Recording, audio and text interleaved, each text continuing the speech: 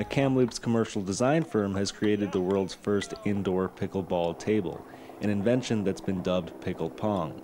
The creators of FEI Board Sports describe Picklepong as a hybrid between pickleball and table tennis, played on a foldable 47-inch by 47-inch table intended for indoor use. So basically it allows players during wintertime to take their pickleball skills and gameplay and play it in their apartment, play in their living room. They can take it to the beach, they can take it camping. So pickleball is one of the fastest growing racket sports in the world. It's attracting even top tier tennis players to go into it.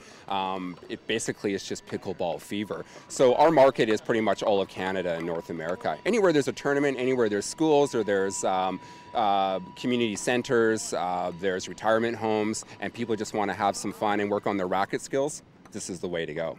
Picklepong players describe the game as similar to ping pong, but much more portable. And so we're all kind of used to the pickleball paddle and the pickleball ball itself and the net.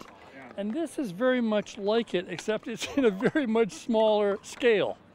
And so it's really hand-eye coordination.